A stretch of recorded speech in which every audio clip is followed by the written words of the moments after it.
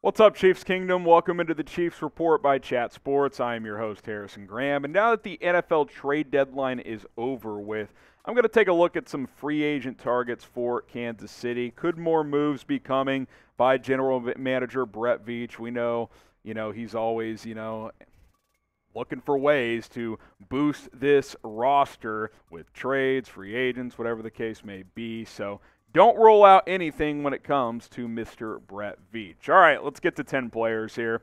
How about Sidney Jones, who Seattle tried to trade at the NFL trade deadline, but ultimately ended up releasing him this week. And Sidney Jones is a guy who has a lot of experience.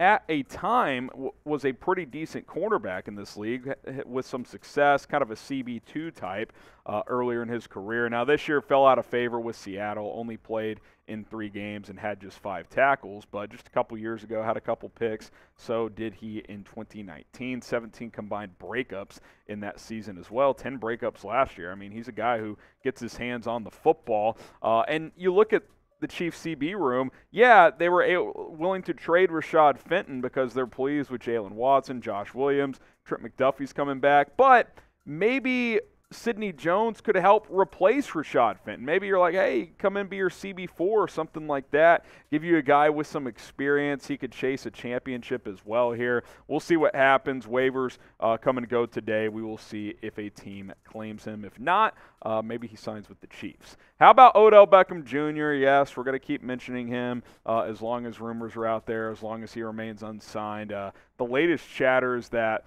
he may not be ready until early mid-December. We'll have to wait and see how that plays out. But talked about him a lot. He was a key cog in the Rams' Super Bowl push a year ago. Of course, tore his ACL in that Super Bowl, but played really well in the postseason before that. I don't know where exactly he fits in. I think from a pure talent standpoint, he'd be the most talented receiver you have, but obviously Juju's playing really well. MVS is playing his role. Hardman is. You've got Tony now. So, I mean, you're very, very deep at receiver. But if OBJ is not going to sign until very late in the year, A, he's not going to be able to cost that much. I mean, teams aren't going to give him $8 million to play for a month and then the playoffs. And B, maybe he's just there to chase a ring, be around good culture, and then he'll sign somewhere next year for hopefully more money for his sake. But wouldn't rule anything out. Odell Beckham Jr. still remains unsigned. Should the Chiefs go out and sign OBJ once he's healthy? Type OBJ for yes. Type NOBJ for no. Let me know what you guys think down in the comments section. How about Takk McKinley, who's had a bit of a funky career. Early on, looked like a promising pass rusher and is kind of tatered off as of late. Spent some time with the Rams this year. Didn't go well. His career stats, so he's got 20 sacks in 64 career games. So almost every third game he's getting a sack, and over the course of a season, that's a 6-sack season on average. 3 forced fumbles, 53 quarterback hits. He's a guy who's got talent, but in 4 games with the Rams this year, 1 tackle. They parted ways with him. That did not work well for Takk McKinley. But he's still young. He's still talented. There's still probably some promise there. But I don't know. It kind of feels like he's had his chances. But he'll probably get another chance at some point. We'll see if the Chiefs are that chance. Certainly pretty thin at defensive end.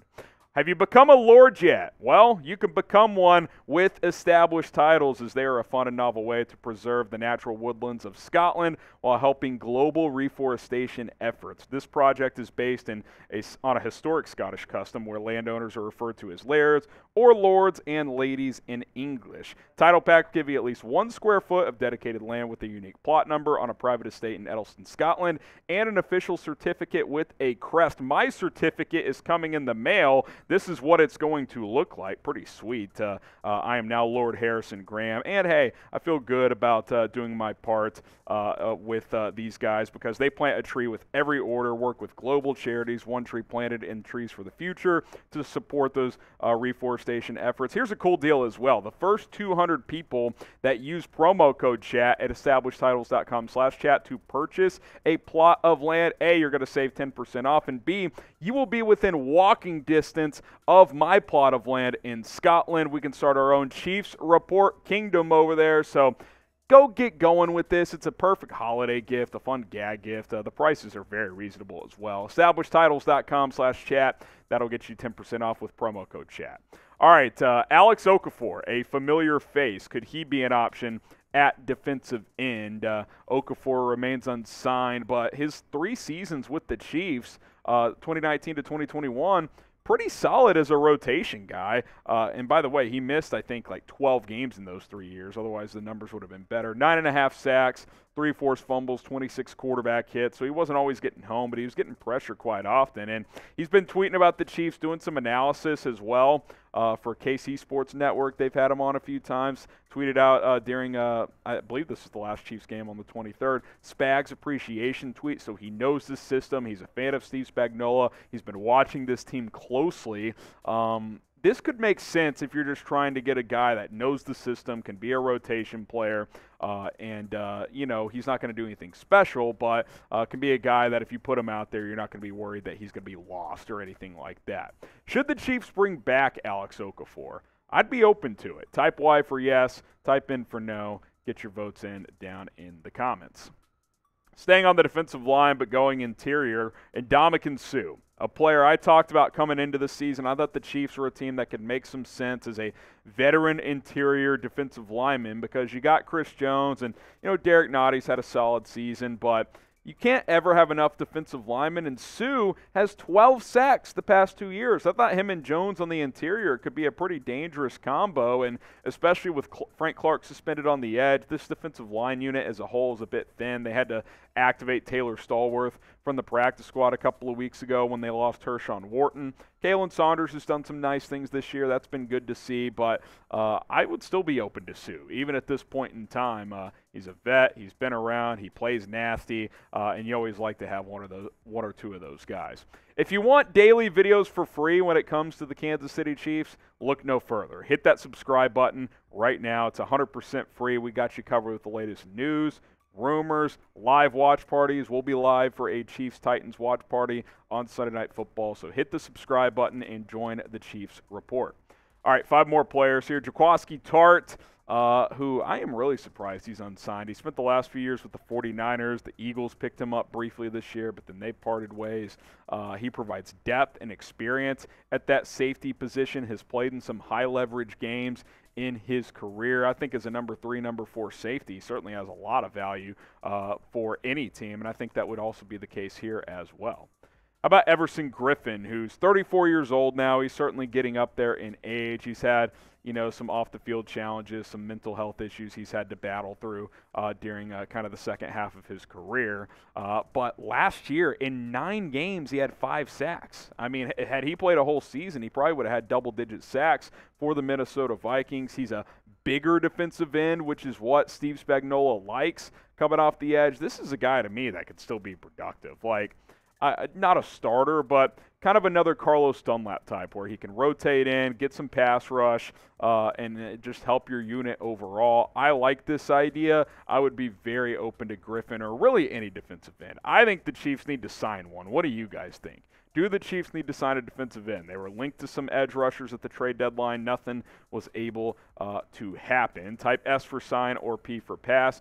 I think they probably should. I mean, even in the short term, you're going to be pretty thin without Frank Clark. So S for sign or P for pass. A few more players here. Daryl Williams on the offensive line, who I think we talked about once or twice in the offseason, has positional versatility, can play guard, can play tackle. This offensive line is in a pretty good place. Lucas Niang is starting to work his way back as they opened his practice window. But, Trey Smith has been a little up and down this year.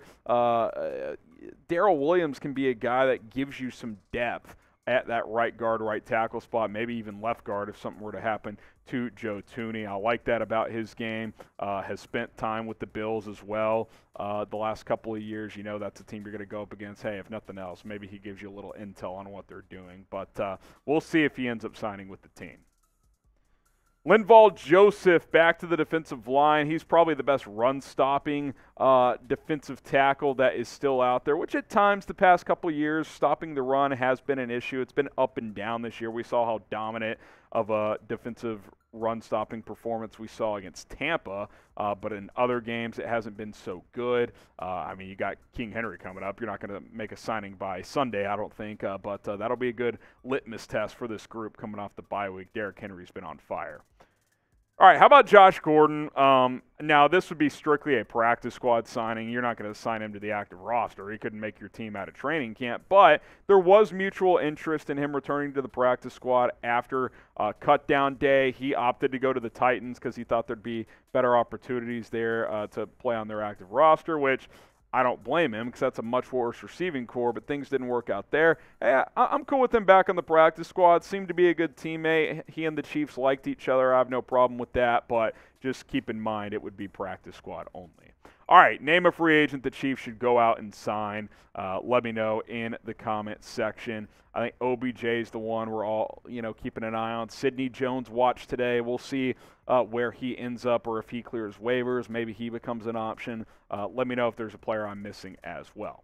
That's going to do it for today's Chiefs Report. Be sure to subscribe. We will have you guys covered all season long. I'm Harrison Graham. Until next time, go Chiefs.